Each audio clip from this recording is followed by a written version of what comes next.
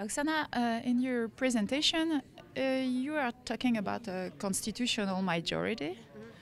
Do you think that there might be constitutional changes in the next years? Yeah, I think it is possible because one of the things that Poroshenko in particular, and it looks like most of the Maidan parties support this, is to have administrative reform, decentralization, right? And that's something that's on the agenda, and that would require changes in the constitution. So I think we may very well see, probably after some period of negotiations, at least a proposal to decentralize. So I see that as likely. Whether or not it will be supported, I think that's a different question because obviously that's a huge reform, right? And somebody is going to gain and somebody is going to lose from this process, right? And the question would be, for example, if the central elites, are they really going to willing delegate a lot of power to the regions, or is it going to be more pro forma, right? So in brief, I think it's now possible. I think I expect to see at least a proposal to this effect. Whether or not it will pass and become, an amendment to the constitution and what exactly shape it will take, I don't think we'll really know until we see like a draft and negotiations over it. So I would say that, yeah. Yeah, because this majority you call it constitutional, but we can call it pro-Western also. What might be the divisions inside this majority? Right. Yes, I think we can definitely expect to see some personality politics, which has been sort of feature of Ukrainian politics for a long time, like competition between, leaders of these parties. I think that could be one thing, right? And then I think we should expect to see, and that might be a healthy thing. I mean, we should expect to see a lot more kind of disagreements about the specifics of the reforms, right? Because if you are, say, reforming energy sector, right, or any kind of aspect of the economy, then various economic interests, would be, as if, say, everybody agrees that Ukrainian economy needs to be reoriented toward Europe more than perhaps it has been before, right? So that would not be maybe the issue of disagreement, but how exactly do you do it? Which sectors to privilege, right? I think we can expect, disagreements over the specifics. And I think that would be a healthy, kind of introduction of a healthy political competition in Ukraine, which hopefully would be based around issues over these, policies.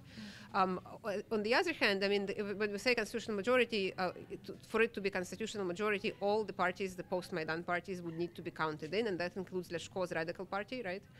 And that's really much more of a loose cannon. We're calling it, I put it in the pro-Western category simply because it's like anti-Russian, right? And kind of generally supported the Maidan.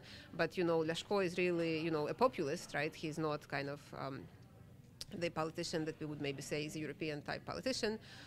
There are some allegations that he's been funded and supported by the oligarchs. Some people in his party could be considered as belonging to the radical right. So I think the behavior of this party in particular is in a way in a bit of a loose cannon. If these kind of more conspiratorial explanations are correct and he's really a project of some financial interest group, right, we might actually see him not voting, say, with other parties for various types of reforms, but being more of a populist and kind of bring an element of destabilization, and then it might be quite difficult to pass any legislation that would indeed require 300 plus votes, right, for the right. So I think that's also something we should keep in mind, the role of Leshko. Okay. You're working on Ukraine as a scholar for a long time now, but this year is a special year. How you live this year as a citizen, as a person? Right. Well, I think that's, I do work on Ukraine, but I'm also a citizen of Ukraine, and I felt maybe for the first time in a long time, and maybe ever, that I really had a choice, like in this parliamentary election. When I went to vote myself, I went to New York to vote, and I voted for Samopomich. But I kind of thought about it, maybe I could vote for Hrytsenko, right? Poroshenko and Yatsenyuk were also conceivable to me, right? So I really felt that, I wanted to actually watch investigative reporting about these parties and kind of try to make my decision, as an informed citizen, feeling that I had a choice. And I think that, I would like to hope that many Ukrainians felt that way too, and that I think would be, a big kind of plus coming out of this year. On the other hand, as we were talking about on the panel, people in the East were probably in the worst situation maybe than they were before, because if they didn't like either the idea of communists or the RAMP Party of Regions, they didn't really have a good choice, right? So in a way, what I'm hoping might happen in Ukraine going forward, that there will be kind of different structuring of the party landscape instead of these kind of pro-Russian, anti-Russian loosely dimension as the main divide of Ukrainian politics.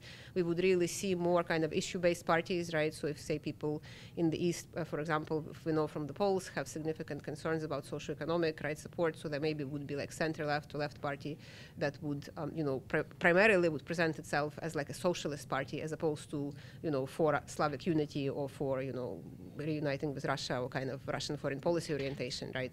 And hopefully then, we would have kind of healthy political spectrum in Ukraine of political parties, and citizens would feel, no matter where they fall on the political spectrum, that they have a decent choice when election comes around.